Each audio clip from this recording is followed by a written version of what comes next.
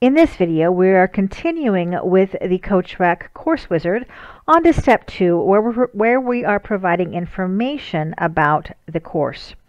So what we're going to do here is what you see is what you get wizard, and you're able to add images or links and all kinds of different, design almost a sales page that will your users will find attractive, and you can just hand type in information. I've already uploaded some information, so let me show you what it looks like.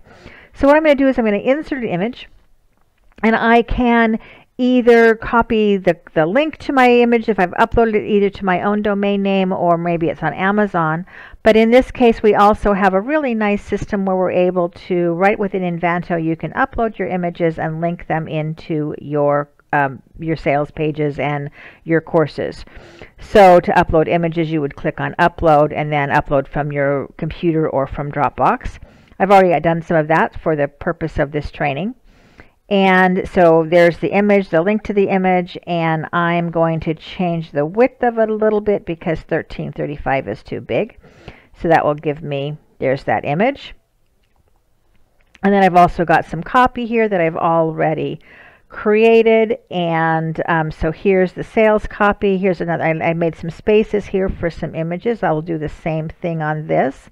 I will just click insert image, and then I'll go back over here and I'll insert the image that I want. Click OK, and that's all I'm going to do on that. So now I've got some basic content in here, and I've got some copy for my course.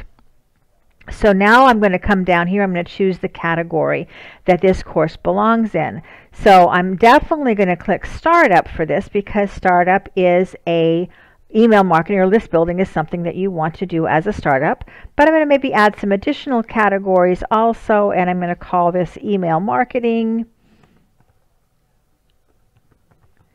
And then again, the slug, whenever you'd give a title to something, our system automatically creates a SEO friendly slug.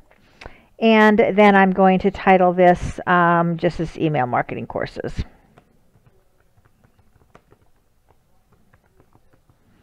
And you can be as descriptive as you want. I will click Save. And now you see that I've got some additional categories here, and you can add as many categories as you would like. Course author would be if you have someone other than yourself as the author.